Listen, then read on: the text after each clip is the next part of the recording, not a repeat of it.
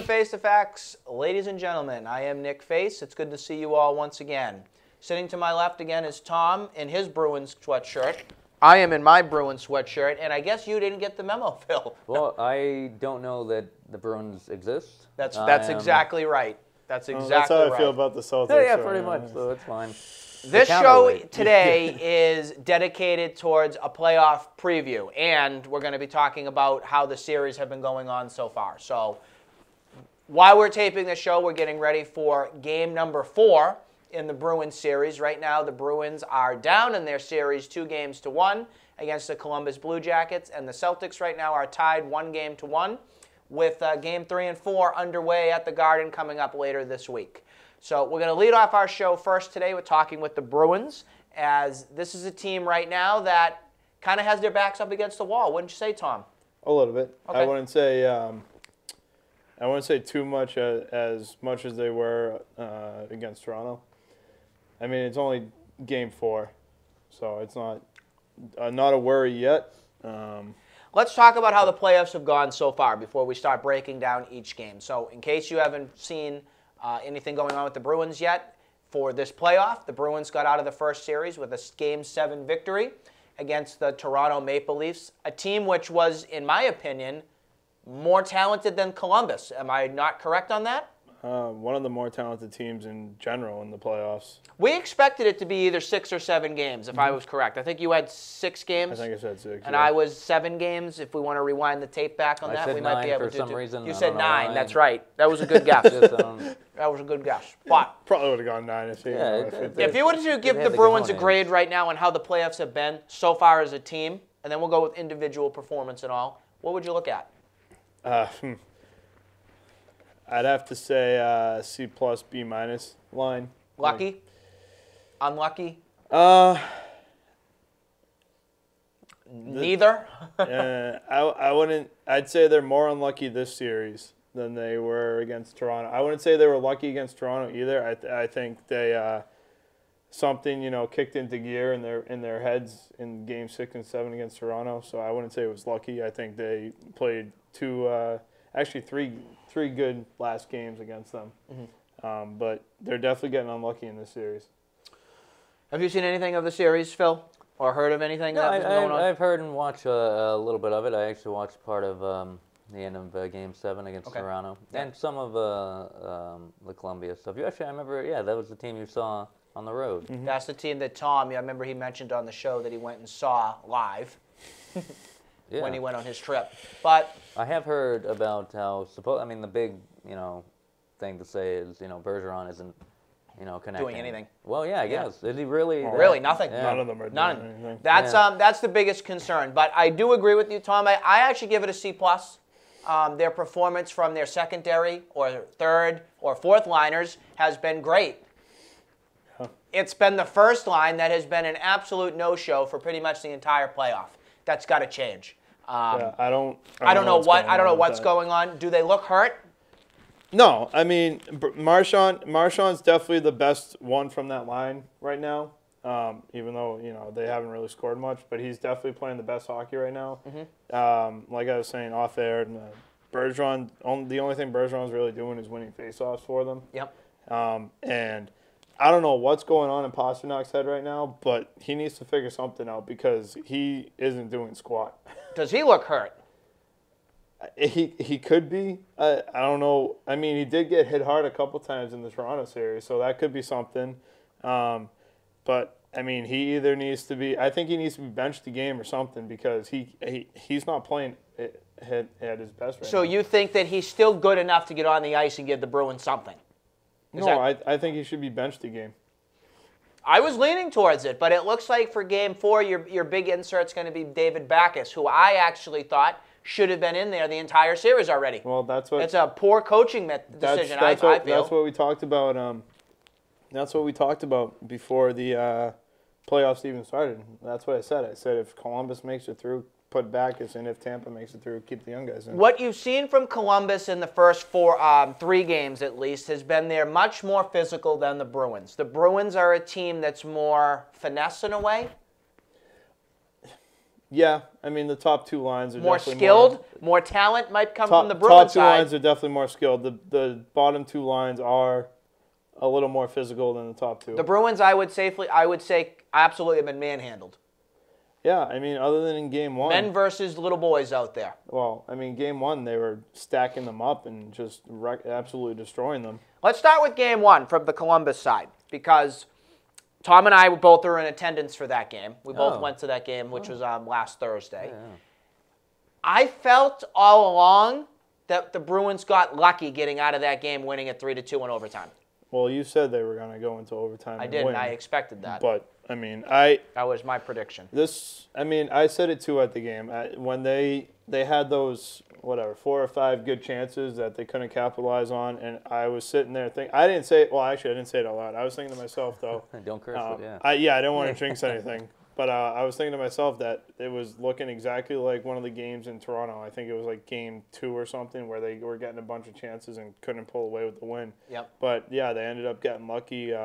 Charlie Coyle was the big star of the game that game. And, I mean, Rass looked pretty good that game too. But, yeah, they came away with the win. And I don't know. Game 2 was a game that the Bruins never deserved to win. They never showed up. That was the point. Mm-hmm. But even though they didn't show up, they still should have won. They gave Columbus that game with the stupid turnovers. Yeah. And Bergeron, in overtime, uncharacteristically going on getting a penalty for tripping, which, you know what? It needed to be called. Well, it was a clear-as-day trip. It was a good penalty to take because, I mean, it shouldn't have happened in the first place. No, the puck was turned over, and the guy was on a breakaway, and, Bergeron had to do something. And it's like taking a foul in the last, 10 seconds of a basketball game. Right. But, yeah, I mean, I'm a big Torrey Krug fan, but right now I'm thinking he needs to be on the bench too. He needs to be on the sideline watching his teammates play good defense and good hockey because other than Game 3, Game 1 and Game 2, he was turning the puck over like it was his job. Like, that's what he was getting paid for. I think if the Bruins had Kevin Miller, Krug would be sitting up top. Well, he would either be sitting up top or he would be playing on the bottom D pair. I think that what's hurting the Bruins right now is that you don't have that physical Miller out there. One of the people on defense that can help, because now you've had to rely upon more of Chara, which you don't really want to do with a 41-year-old guy. No. And then you also have to rely upon who, in my opinion, has been one of the stronger players in the playoff, which has been Brandon Carlo. Carlo has been one of their strongest defenders. Same goes with McAvoy. I would give McAvoy a B-.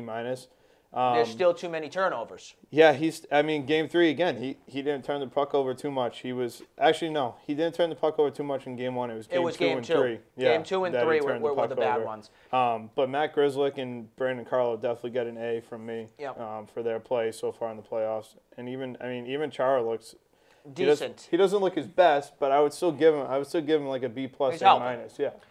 Our top player in the playoffs for the Bruins overall is, no brainer, Charlie Coyle. Okay, we talked about this. I just recently wrapped up a Sports Minute that I did last week for our Sports Zone audience that said the biggest highlight of the Bruins for the playoffs right now has been the acquisitions at the trade deadline, which was Charlie Coyle, Marcus Johansson, and was there another pickup that was there? No, I think it was just those two. It was just those two. They've been, I think, more than you could ask for. I mean, Johansson hasn't been super great, but Coyle has been a difference maker. Can we roll the tape back to during the regular season after the trade deadline back in end of March, end of February, beginning of March? Yeah, you were saying that Charlie Coyle was a terrible move for the Bruins, that he wasn't doing anything. I don't think I said terrible. I said I thought it was a lot to give up. And I criticized the move because after the first couple weeks when he was there, I didn't see many goal scores and everything like that. Sometimes when I'm critical on a player, I do it for a reason. And the reason that I'm doing it still is you get the most out of that player in return. I don't know what it is. Whenever I was critical, especially in playoffs, I remember in 2013, I was critical of Ortiz on a couple different things. Well, it was your MVP. I was critical of Pedroia during that ride, too. Same deal. End up winning. So I want to be. In a way, I kind of target a couple different players. So it looks like I'm being a bully in a way. Well, you're targeting, but also you're forcing them to do much better, and you're kind of cursing them in a good way. Yep. To do better. So who else can you curse right now? Right now, I'm going to definitely do it to Bergeron. Well, there you Absolutely. Go. The guy has been an absolute F performer on the ice this entire playoff. Yeah. He needs to get it out of whatever's behind him and figure out how he's going to be the Bergeron that we all know and love. You think it's in his head, or you think it's physical? I think it's physical and in its head. I think we got mental and physical going on. I think he's struggling because he's probably the worst he's ever played in his career. What do you think about Oh, go ahead. Sorry. Well, yeah, Bergeron's been, definitely. And, I mean, he is getting older. They did play a long series against Toronto. But, I mean, like I said, Marchand's the best one on that line right now. And that's not saying a lot because he hasn't been able to. I mean, he had a good chance in Game 3 that he couldn't finish. They've had all kinds of chances. That's the difficult part. Marchand kind of. How many pucks are the Bruins going to shoot? They're going to go off the post. That's what's driven me crazy this entire year. It's been nothing but, we're going to call it post-game now. They had what, 2 posts in Game 3 that should have gone in. Achari hit one. I think DeBrusque hit one from everything. And, well, I mean, we can talk all day about how bad the teams are. I mean, but neither team is really playing any defense. No. And it's all been up to the goalies. And, I mean, I was saying off air again that Rask looks really tired. And there's a reason the Bruins signed Halak, and, I mean, they're not putting it to use. Is it fair to criticize Tuukka for any of the struggles the Bruins have had this playoff? I wouldn't criticize him at all. A bright spot, I'd imagine. Why are people criticizing him? Because you hear it, Tuukka, maybe he needs to be benched. Like I was in a class yesterday from our kids, and Tuukka's always target one. No, you can't. He gets a bad rap, I think, around here. You can't target. I mean, that's why we do the job that we do, to teach kids about sports. But I mean, because most of them don't know anything about hockey. But I mean, you can't blame a goalie if his defense isn't playing. I always look two goals or less. If a goalie lets up, that's a winnable game. Yeah, no, you can't win. That's an A performance by a goalie. 2-1 games. Like, who do you? Blame your goalie? Yeah, exactly. Where does the blame fall? It's always on expert. That's right. That's a great point. Yeah, that is a great point. You had another question that you were going to say about Bergeron. You said Marchand. Because it wasn't in Game 2 he had a costly penalty, like that led to. That was Bergeron. It was overtime. Who had that penalty. Marchand's actually. I mean. But wasn't there another where he was called? I know in like Game 1 he got a high stick in Game 2 or 3. High stick. Oh yeah, Game 2 I think. I do want to talk about Marchand for a second because I don't know if either of you two saw the cheap shot that was done at the end of Game 3. Marchand cross-checked. No, it wasn't a cross-check. It was a hit behind the head to one of the players on Columbus. Was it Riley Nash? No, it wasn't. It wasn't Nash. It was Dubinsky? Yeah, I think it was Dubinsky. The league ended up coming back and saying, no, we're not suspending him. No, it's not a fine. But how do you handle something like that? First of all, for me as a Bruins fan, it infuriated me because that was something that was classless and shouldn't have been done. That was the dirtiest thing he's done all season. Yeah, it was. So, I mean... Because now the spotlight and the target's on Marchand coming into Game 4. I think the league will be... And he did it to himself. Yeah. I think the league will be looking at that. I mean, but I think the reason why he didn't get fined or suspended is because that's the dirtiest thing he's done all year. So they haven't really had much of a reason this season to, do anything to him. But yeah, I mean, this is definitely the dirtiest 3 games he's played all playoffs. I mean, he's been clean. He's been clean. He's had a relatively quiet season when it comes to doing stupid things. Do you think this is not an act of desperation, but like he has to fill that role because there aren't a lot of bruisers right now? I think he's trying to fire up the team. I think he's trying to get... he is. Yeah. I mean, somebody has to. Yeah. So let's look ahead to Game 4. I'm calling it a must-win. I'm calling it a win. I'm going to put it on record right now that I believe the Bruins will win the game that I will win Game 4 and go 2-2 in the series. That's my call right now. But let's figure out some of the keys to victory here. What's got to get done? Top line's got to figure something out. First of all, what do you feel coming into this game, too? I think they'll win. I'm not worried. Okay. I haven't been worried at all the entire playoffs. I mean, I wanted to shut the TV off a couple times, but I haven't been worried. I mean, you look at the Toronto series; it went the same way. But they're gonna win tonight. They'll probably come back into Boston and most likely win Game 5. At least that's the hope. I mean, I'm feeling that this is going to go 7 games. But it puts the Bruins right back at the Garden again for Game 7. Now, from watching Game 3, I want to call out the fans at the Garden for when the Bruins return. And I'm going to say to myself, I'm guilty of this too. I thought the fan base for Game 1 and 2 at the Garden was not very motivated. Oh, come not on. Not vocal enough. I was there. Not loud enough. Not pumping the team up like they should. I thought Columbus completely ruled the nest on Game 3. Granted, this is one of their first times in a round like this, second round. Let's go, fans. You're not at a funeral. You got to cheer. It could be. You got to get up and you got to get your team. You got to cheer your team on. Were they that? I have to say, Game 1 was better than Game 2. Game 1 was definitely better than Game 2, and I know a lot of it. I'm not just saying that because I was there. Yeah. But you were there. You were in there. To the defense of some of the people, it was almost midnight, and they probably couldn't hold their liquor. Well, was that a lot of them Sunday were probably night, asleep. That was a Saturday night game. Saturday night game. Yeah. Oh, Wake up, folks! Wake up! Your team is in the second round. Got a great chance at winning a Stanley Cup. Like, let's go. Yeah. I truly want the Grand Slam of Boston sports. All right. That's why I'm putting gluttonous. everything into this right now. Yeah.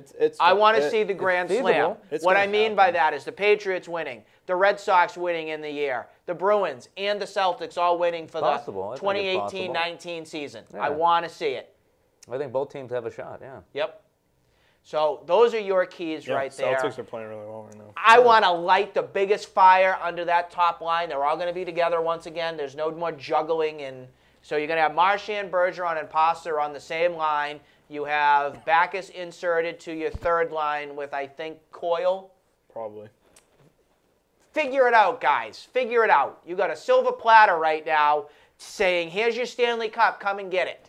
Yeah, and Bobrovsky's not playing that well. So, I mean, you're getting all these chances. Just capitalize. Get it in the net. Now, looking at the other teams around the NHL from stuff. Am I wrong with saying the Bruins have a silver platter right now?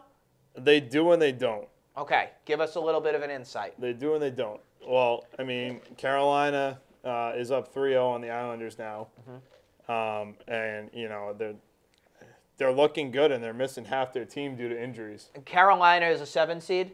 Carolina's a 7 seed. I'm not saying they're good enough to beat the Bruins, but, I mean, they're getting lucky enough against the Islanders right now because the Islanders are under one of the best coaches in the NHL. Yep. And had Carolina, they've had a pretty good success against the Bees this year, or? No. Oh, wow. I No, thought they did. not particularly. No. And what's nice on the Carolina front is they didn't really acquire anything at the deadline. So what you saw when you last played them As is kind of opposed what to you're going to get. The Blue Jays. And They're just hot right now. And now they're down their starting goalie, too. Your issue with Columbus, back on that front, is that there were so many moves that they did during the They deadline. just didn't gel You at got the Matt time. Duchene there. You have Paneri. Panarin is there. Panarin. They got Dzingel. Yep. Um, They're giving it Sounds like their the all Bees. for right now. They got McQuaid. Yep, they got Oh, McQuaid. yeah. And old. So Good those, old Adam McQuaid. they are putting everything, they're mortgaging everything on right now. To the Bruins' credit, they still have those pieces for next year and beyond a little bit. Like even with the Coyle move, Coyle is still under contract for next year. He's not a Which free is agent great. or anything, which is I great. like a lot. Yeah, Columbus is in trouble because if they don't finish out this round and end up coming out on top, they're down a lot of their top players. I feel like Tortorella might be done. Good. Good. I can't stand him. Does he not look like a college professor behind the ice right now, though? I mean, he is with in a the way, isn't he? glasses and the damn vest he's got on. Wow, you really? Yeah, no, I agree. Okay, sure. I want to call him Doctor something. Dr. T or Dr. Teeth? like the Muppet band leader, but Dr. Torts. Dr. Tort. Yeah. a tort for Reporting tort. for duty. But yeah, back on the rest of the playoff series. The toughest team that they would probably have to face is San Jose, but I'm pretty sure the Bruins beat them both times. Yep, they did. So but yeah. You're saying San Jose. I'm looking at the Blues or the Stars. Oh, I'm not saying San Jose is going to come out on top. I'm just You're thinking saying they're the toughest? They're the toughest right now in the West. Carolina, Colorado hasn't been able to figure out much against San Jose. Nope. They've been struggling. But yeah, the Stars or the Blues are. I think the NHL is in trouble if the Bruins don't make it out in the next round. As Yeah, far 'cause as no Because one's no one really else is people going to watch. it, yeah. You Well, think 'cause about if it you're on if the you're an East NHL thing. Yeah, What do yeah. you If want you're for on the ratings East, and a if network? you're on the East Coast, you have Well, if the Islanders make one it, I series guess. that's going to go 10 o'clock. That's why I every think game. I think Yeah. everybody wanted to see the actually, Islanders yeah. and the Bruins, but now that talking you have to West Coast, Bruins in yeah. Carolina, it's like, what? Really? That's not a big market in Carolina. the best. So you got to have the Bruins from that because Columbus doesn't have a market. No, Columbus versus Carolina. Ooh, half the They're their going to popul- get like 0.2s. They're going to have to seeds air of it at the like East. 2 a.m. half of Columbus's fan base are Pittsburgh fans. Right. So Then you have in the Western Conference. See, I'm looking still. I said on my Sports Minute, my prediction was the Blues and the Bruins for the Stanley Cup. I'm just going to stick with it. I'm going to stick with it because I don't want to be a man of my. I want to be a man of my word. Excuse me. I want to say that's what I am expecting. I would not be surprised though if it were Dallas as well. I wouldn't be surprised. From what I saw last night, I saw a pretty exciting game with the Stars and the Blues, and Dallas went up in that series 2-2. Right now, your series, it's 3-0 Carolina against the Islanders, 2-1 Columbus over the Bruins. It is 2-1 Sharks over Colorado, and it is 2-2 tied series between the Blues and Dallas. Yeah. So that's how it looks right the now. biggest surprise is the Carolina series right now. A huge surprise. In a way, I kind of feel bad for the New York Islander fans. Not changing gears. Ooh, Rough. ouch. Rough. For NY. I want to talk about the Celtics so I can wake you up a little bit. No. That's all right. The I'm who? here. Just give me the smelling salts of Brad Stevens. You must be happy with it being 1-1 though, right now against. Sure. I mean, I can against be the Bucks. I can, I can admit that I was trying to be gluttonous and I wanted the second. Game 2 wasn't too impressive though. No, I mean, until the third quarter, they were neck and neck, and they were going back and forth, and then they just kind of like they got in a funk, didn't rotate, weren't really driving to the basket much, and kind of fell into an old trap of just chucking up threes, trying to keep up. And they didn't do what they did in Game 1, which is kind of handle Middleton, take their own, get their own shots inside. And Kyrie also didn't find his shot in Game 2 Kyrie was either. horrible in that game. No, he wasn't good at all Yeah. in game. He defensively, and I will admit this, Kyrie's been great defensively. Yep. On the whole, you can see him like go for pretty much everything. Yep. It's been pretty nice, but yeah, no, I've enjoyed. Even the Indiana series was kind of weird because they're like, oh, are they toying with them? Are they really there with them? Are they just playing to their weakness? I think that Indiana series, it was big that Oladipo wasn't a part of it. Of course. If Oladipo's there, it's a whole different I think it would be thing. a little bit more of a It's a competitive whole different series. season if he's Yeah. there anyways, because, Yeah. he was gone, I think, at the end of January, I Yeah. believe. Yeah. Maybe it was like February, mid-February, who knows. I was most people would know surprised if for they look Game it up. 1, I have to say. I didn't expect the Celtics really? to get a 22-point win or margin of a victory against the Bucks. Yeah, Didn't I could expect see it. that. They just executed very well. That's I'm not kinda, surprised. I they're am- coming off on a sweep high, so Yeah, I again said it on our last show that we did. This playoff is so crucial for Al Horford and Gordon Hayward. Those two guys right there are so important to anything that you want to do this season. Well, Hayward looked really good. I watched a little bit yeah. of Game 4 on Easter Sunday, and he looked really good that game. no, He was hitting shot after yeah, shot hitting after shots, shot. and he's driving to the basket. And Looks healthy. Game 2, there was a lot more of that kick-out Yep. stuff, which was kind of weird. It's like, all right, just get a shot and Yeah. effing get over it. Like, I would just kind of like, just drive. Like, because a lot of times, I know I said this last year about a lot of kind of Celtic maneuvering around the paint. But once you're in the paint and you're up in the air and you don't really have anyone who's contesting your shot, why are you kicking it back out? And I know, like, if someone's wide open, I guess, but you got that shot, especially if you're trying to get momentum, get that shot. I think in game 2, like in the third quarter, that's when, things unravel. Because they were going neck and neck. Yeah. And then all of a sudden just kind of got away. It was a 4-point difference. Yeah. And it was just mid-third. That's when things slipped. It's nice to see that the team looks different. If we turn back the clock 2 months ago when we were questioning what the heck was going to happen, and I was screaming and yelling like a buffoon. I maintain my steadfast just wait, because who knows? What changed?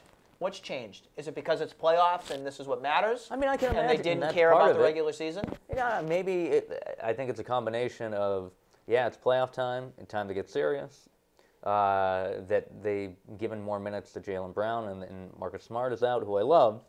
But the minutes don't have to be divided as much as before. And I think if and when Smart comes back, if it comes back at the end of this series or Eastern Conference, if they make it, that it would be great to get Smart in on the second second unit. I think it would be great. He whatever you say about his defense, people don't say enough about his seeing the floor from an offensive standpoint. He may not shoot the best. He can drive pretty well, but he sees the floor very well as far as like passing to an open man, figuring out the machinations behind the pick and roll or a screen play. I mean, it's pretty great. He's pretty magical, especially if you look back to the Phillies series last year.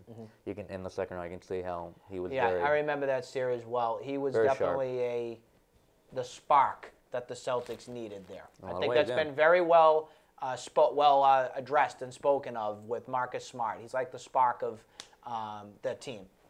They tick on him in a way. So I would like to see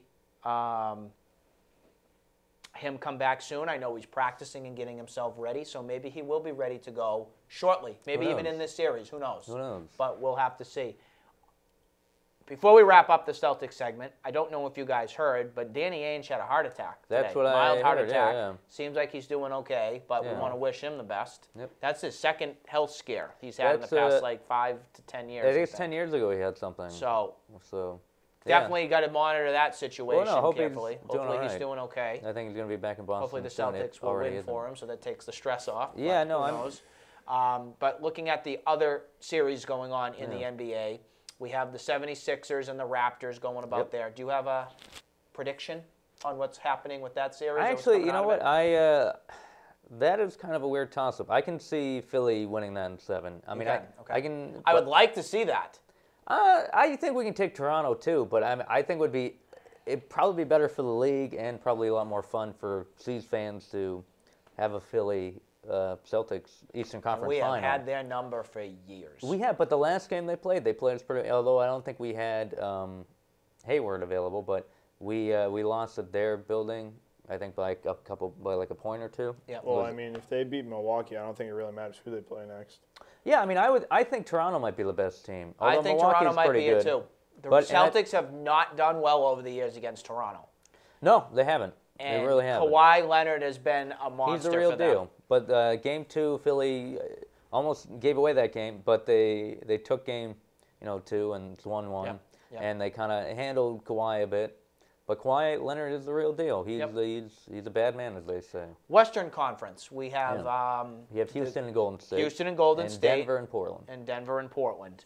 Let's go with the Golden State and Houston series. What are you expecting out of that? I mean, it's so predictable to me. I think Golden State's gonna, if not win it in 6 or 5, they might even sweep it. Yep. I think Houston had a better chance last year to exercise that demon and get rid of Golden State. And maybe I could be dead wrong. Maybe they come back at Houston and they rattle off a pair and then they go back. Are you like me that you're kind of sick of Golden State? No, I'm not necessarily. Okay. I'm not a rah-rah Golden State guy, but you gotta, even before when they got Durant, they were really good, and they did it the right way without. You could say that Steph Curry, he is a superstar. He does really well. Klay Thompson, you could argue, is a superstar, but not as crazy superstar as Durant. Yeah. And then you have Draymond Green, who's one of my favorite. Some people may call him slightly dirty. Yeah. But a villain. Yeah, I mean, but he's like he's a bruiser. He is a guy who he's their Marcus Smart. He's one of those guys who gets a lot of stuff done, and if they don't win those championships without him. And also, I like that team. I like Kerr. I like Steve Kerr. Yep. I think they are interesting basketball, and they help shape what the game is today. Isn't it nice not seeing LeBron in the playoffs, though, I have to say? It's nuts. I was talking to a buddy of mine about that the other day. It's so weird that he has nothing to do with it right now. Yep. And I don't think people are reveling in it as much as they should. What a stupid decision on his part. Kinda, even if he to go to the Lakers. Well, I mean, like maybe in a year that helps out. But I mean, he literally just threw away a year of his career. Yep. To kind of just hang out and do what to be a movie star in L.A. I don't even know if he's being a movie. Is he being a movie star though? Who knows? No, but I know what you're saying. Yeah. But is he really like the only? I think he legit wanted to go there and I just like, look at be him. a I Laker just look and at get him to as the playoffs. such a joke. What, the Lakers? LeBron. Oh, just LeBron. I've never. I mean, you got to appreciate what he's done. He's one of the best court, players of all time. You can't. I know it's hard for us to say this. A little. Oh. Yeah, he can be. He can be really bad. Yeah. He can be really bad. But he's one of the best. Like Larry Bird, our boy, has said on numerous occasions, he's one of the best. Yeah. So I mean, no, but it's so weird that he did that and just poisoned that well that didn't necessarily need it to be poisoned. Nope. It's just like. It's like decapitating a corpse. It's already dead. Yeah. You're just, defaming the body. Yeah. So I don't know what they'll do. Like the Lakers, they might pick someone up. They might get, what's his name from New Orleans? The one the Celtics have always. Oh yes, from. yes. I can't. Why am I drawing a blank? I'm drawing a blank too. I like his game. Anthony Davis. I like his game a lot. And that guy. That guy. Yeah. Sorry, Tom. You'll be able to talk in a minute. I'm sorry. Yeah. No, well, actually, Tom, have you been watching any NBA playoffs or anything? I watched a little of no, just a little bit of the Celtics games. I haven't paid attention. I mean, but what? Yeah, what? It's funny because NHL playoffs. There's that. So that's a big thing. So I mean, I can't really pay attention to much else after that. But I kind of forget that there's baseball still going on. Starting up a little bit. Well, still. That gets lost in the shuffle, right? Yeah. And then, it's going to get lost in the shuffle on this show, and it's unfortunate. But I just want to keep it Celtics Bruins today. No, it's and then it's so early too. Yeah, and then the Celtics, and then Patriots just LeBron. Oh, just LeBron. Just LeBron. Like that's part of the reason why I don't like basketball. Oh, really? Yeah. I'm not a fan, and it's great. Yeah, I agree. I hate to say it, but he is one of the best players in the. Of course, we hate to say it. But yeah, I mean, he's part of the reason why. I mean. Because he's always there, and it's always. Yeah, and it's always all about him. Yeah. One last time before we wrap it up, your Game 4 prediction for the Bruins is score and win or loss. You know what? I'm gonna go big. I think the Bruins come out firing tonight. I think they put up 5 goals on Bobrovsky. Oh wow. And I think Columbus comes up short and only gets 2. 5-2. 5-2.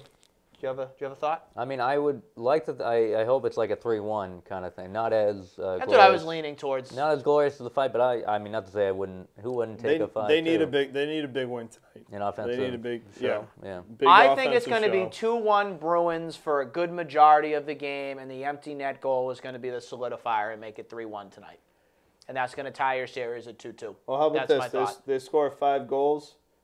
Bergeron gets 1. Marchand gets 2. Wouldn't that be something? Yeah. Big confidence booster if that happens, I'll tell you that. And then for your game 3, what is your thought on that? Well, game 3, I think when you go back to the Garden, I mean, we got 1 out of 2. Yeah. I mean, that's pretty good. That's pretty good, especially at a tough place to play. That's a big win. Exactly. Milwaukee's tough to play. And I was really hoping they could have squeaked out game 2. And it looked like they could have. First half, yeah. Yeah, but you know what? I think they're gonna maybe not win huge, maybe win by 10. Yeah. Maybe do that, or just they're gonna win game 3, and they're just gonna maintain maintain. Could the Celtics be going back to Milwaukee up 3-1? I think it's possible. I think it's possible too. I think they can adjust to this and then just attack. I have them coming out of the series, and my prediction is Toronto versus Boston for the Eastern Conference Championship. You know what? That might be. I'm starting to weirdly. Not that I want it.